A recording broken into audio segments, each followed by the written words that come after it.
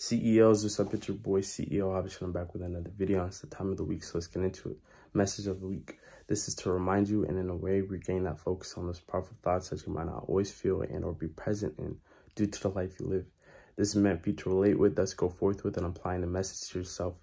Whether you work a 9 to 5, attend school part-time and or full-time, raising a family of your own, let alone having to be the man of the house or the woman of the house, an athlete, someone who's living paycheck to paycheck currently, dealing with a loss and etc. This is just a few things that come to my mind as of right now. Can you get the point? It's meant for everyone and their mamas. Also, I say currently in regard to living paycheck to paycheck because I know you can and will get yourself out that system. That being said, the message of the week for this week is make sure you're good too. Just like how you check up on others, make sure you do the same for thyself. For instance, you know how you would say you good, you straight to someone when checking up on them. Do so for yourself. Reason being, you are the most permanent thing in your life. Thus, ensure that you are well acquainted with yourself.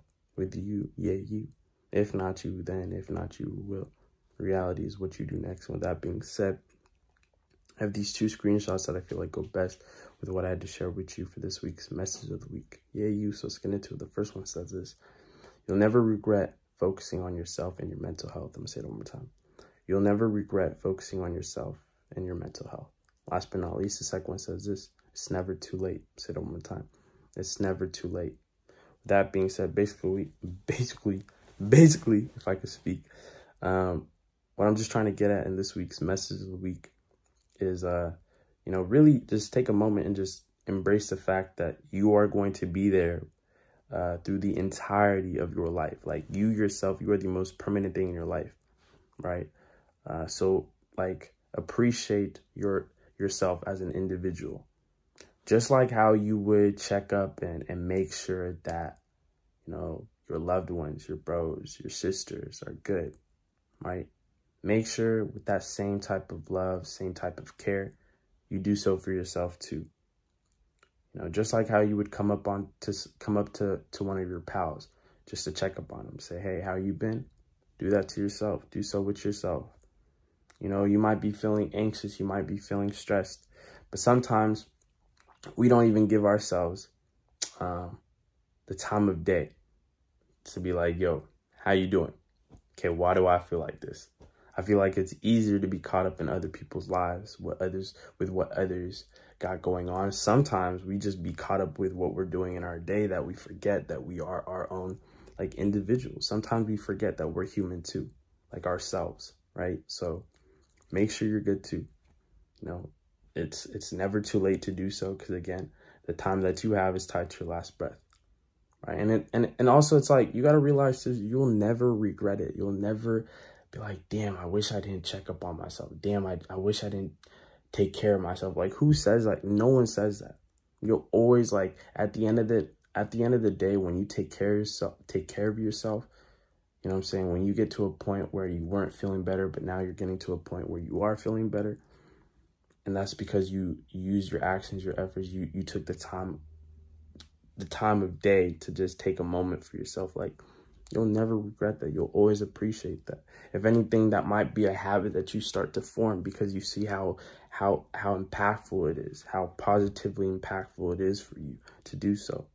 Some of us choose to deflect, choose to, stay busy in other lives than our own. But it's like, bruh, you're going to be there with yourself through the entirety of your life. So why duck yourself? Why dodge your own problems? Take a moment and solve them. Some of us choose to drown ourselves with other people's problems instead of our own problems, thinking that that's a way of not dealing with our own problems, but that's deflecting. Take a moment to just reflect. Understand why you feel this certain way. Stop dodging it.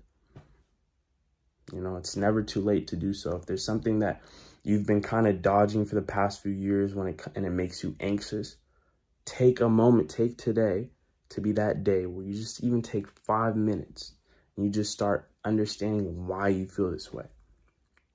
You'll never regret that. You'll never be like, damn, I wish I never gave myself some time to really just understand my thoughts. Like what? Appreciate yourself.